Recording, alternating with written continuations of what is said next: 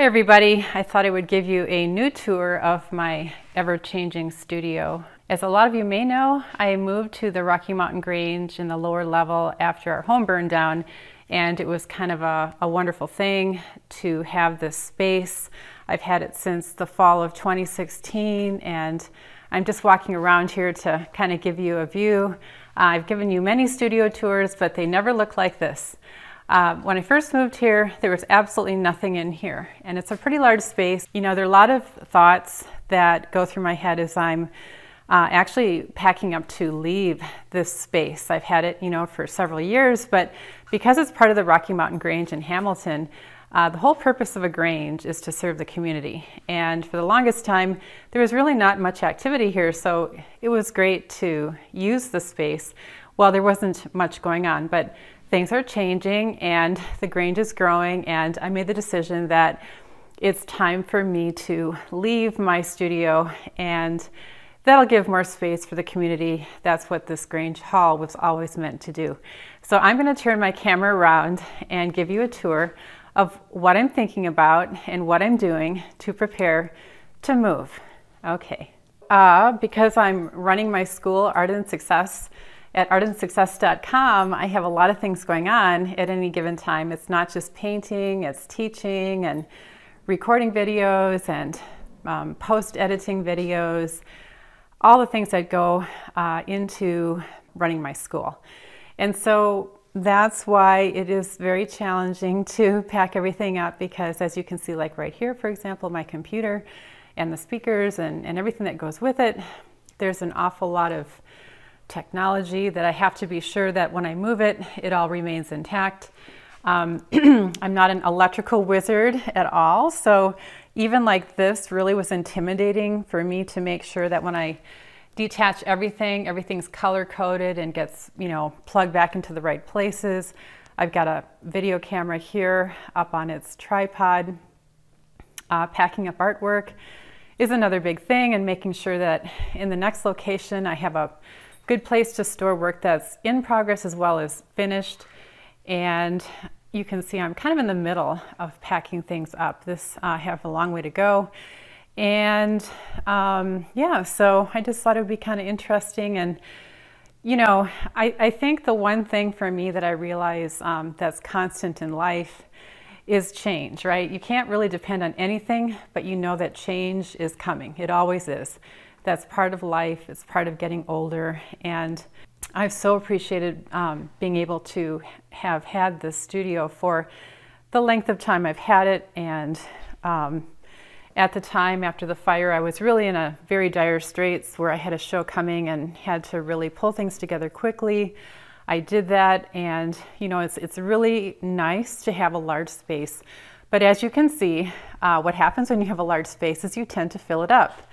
And I started to realize this, you know, somewhere I was feeling like filling it with camera equipment and, you know, all kinds of things, as well as the large panels. And that's all really good. But I think it's also, what struck me, I think, is this whole idea of less is more. We talk about that in our art. We talk about that in life. And, you know, my next studio space is going to be a little smaller. I'm going to, you know, use some ideas for making it more efficient. I think efficiency is really, really important being an artist. And so I want to make better decisions about, you know, what do I keep and where do I put it, and making the most use of every little thing. So for those of you who may not have a really large studio, I see so many creative ways that artists can make use of their spaces. Sometimes you have a closet, sometimes you have part of a bedroom or part of a kitchen area. And you know, the most important thing that I think, regardless of how big your space is to have some little area where you can perhaps leave a little mess behind and not always feel like you have to tidy up, clean up, you know, pull everything, put it all back into a cabinet. If you can leave it out in some way, your own personal creative space, I think that's really, really valuable. It doesn't matter how big your space is, but keeping things in, you know, perhaps some bins with lids on them so that you can easily make the most out of 10 minutes is a great idea. That's always very nice. And here's a view of my storage area. This is a part of the studio that was really, really nice to have. You know, I've got my panels. You can see behind me that those are all the unused panels. And then I've got other work behind me that is, a lot of it is finished, and I'm getting ready for a show in November of this year, delayed twice due to COVID. And so, you know, part of the thing about going to the new space is I need a very good space to store the work that's temperature controlled and dry, you know, low humidity, that kind of thing. It's very important for work, especially in caustic, which is very, it can be impacted by really cold temperatures as well as really hot temperatures. So if you're not an encaustic artist, that's not as critical. And I've even heard that oil paintings actually benefit from cold, or they aren't really impacted by cold so much. So again, I'm just wanting to let you know that I am packing up my studio, trying to be strategic, trying to get rid of things that I really feel I don't need. And I'm excited to show you my brand new space, which I'm actually sitting in right now. It's always a work in progress. And like I mentioned, my space is just a little bit smaller. It's actually not that much smaller, so that's been nice. But like anything, moving is a huge ordeal. It took me a whole month to leave the Grange and get into my new space. Some things had to be put into place, and I'm excited to show you some space-saving tricks that maybe would be helpful to you. And I wanted to get as many things off my floor. I wanted to have electrical cords that I didn't trip over.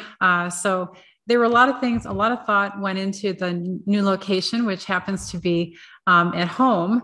It's in an external garage. We had to kind of renovate that and take everything out and put it into a different place so that I could take over the garage. I'm really good at taking over spaces, as my family knows. So if you enjoy my channel and would like to hear more about the trials and tribulations of moving a studio from one place to another, please like my video and like the channel. I'd love to hear your comments below, and please subscribe to my channel. I really appreciate it. I appreciate all of my YouTube subscribers. And just a little note, please hit that little notification bell, because that ensures that if I post a new video, and I will have kind of several videos in the series showing you as I transition from the Grange to my home studio, if you don't want to miss any of those videos, be sure to hit the notification bell.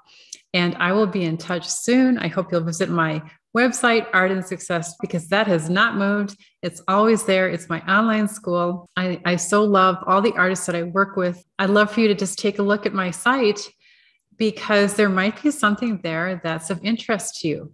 Okay, so bye for now, and thanks for tuning in.